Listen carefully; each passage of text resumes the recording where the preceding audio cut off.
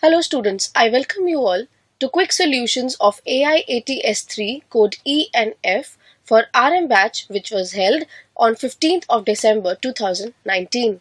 So let's begin with the questions. Question number 136. Neurosecretory cells of hypothalamus produce all the following except option number 1 somatostatin, number 2 somatocrinin, number 3 oxytocin and number 4 prolactin.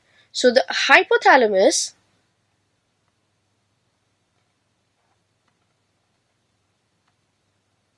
secretes releasing hormones and inhibiting hormones. Along with the releasing and inhibitory hormones, hypothalamus also secretes hormones which will be released later by the posterior pituitary, that is vasopressin and oxytocin. Now here somatostatin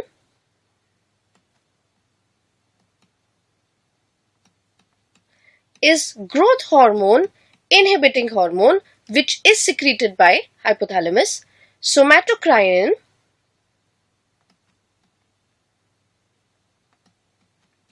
is growth hormone releasing hormone which is also secreted by the hypothalamus. Oxytocin is also secreted by the hypothalamus, whereas prolactin is secreted by the anterior pituitary. So this is the incorrect option. So the correct answer becomes option number 4, that is prolactin. Let us see the next question, students. Question 137. Several organs and tissues are not exclusively classified as endocrine glands but contain cells that secrete hormones. These include. So let us see. Endocrine glands are the glands which purely secrete hormones.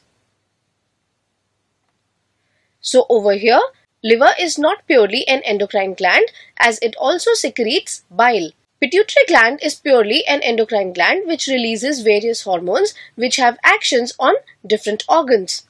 Thyroid gland also releases thyroxine and calcitonin. So this also is purely an endocrine gland.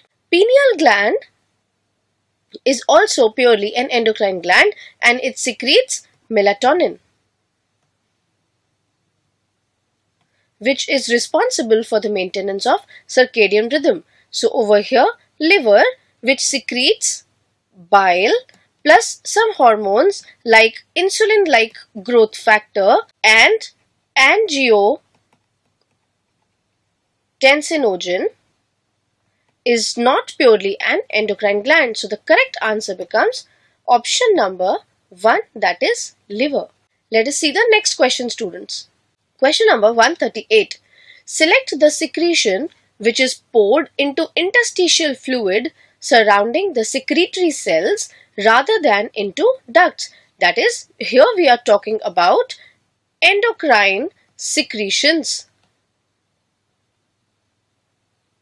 These endocrine secretions are hormones which are secreted directly into the interstitial fluid which surrounds the cells.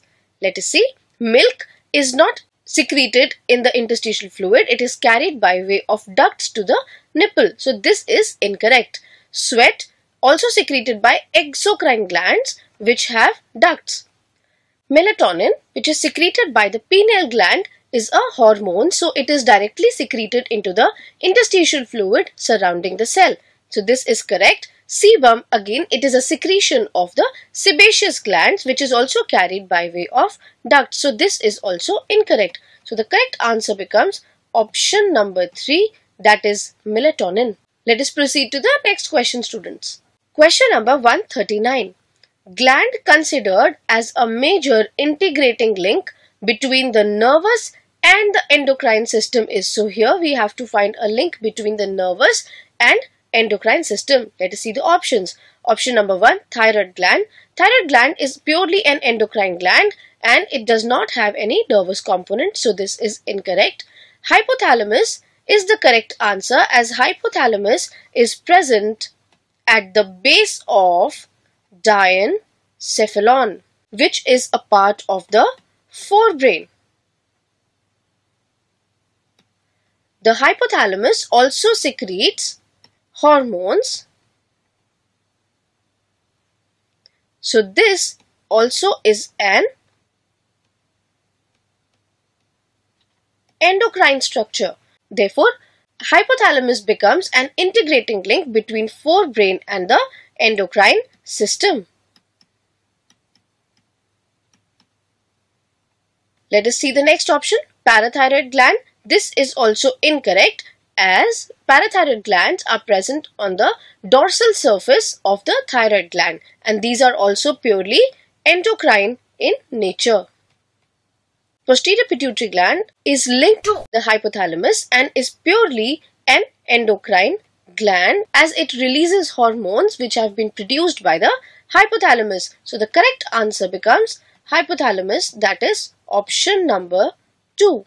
Let us see the next question, students. Question number 140. Mechanism of action in broad terms is common for all given hormones except. Let us see the options: estradiol, cortisol, epinephrine and thyroxine. Over here, students, estradiol and cortisol, they are both steroid hormones,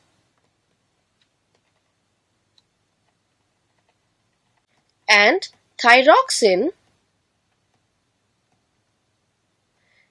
is an iodothyronine.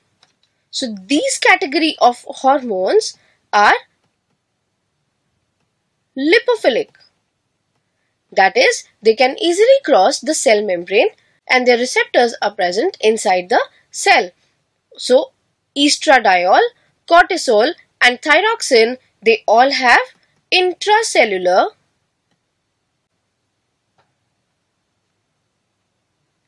receptors, whereas epinephrine is hydrophilic. Therefore, it cannot cross the cell membrane and its receptor is present on the surface of the cell membrane. Once epinephrine binds to its receptor, it forms the hormone receptor complex, which generates a second messenger inside the cell, which brings about the action. So, the correct answer for this question becomes option number 3. Let us see the next question, students.